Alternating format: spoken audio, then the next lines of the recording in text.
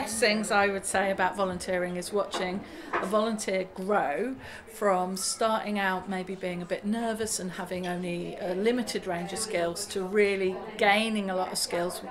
Our volunteers work with us in workshops, so they develop workshop skills, facilitation skills, pastoral skills, looking after young people, supporting them, encouraging them, and then over time watching them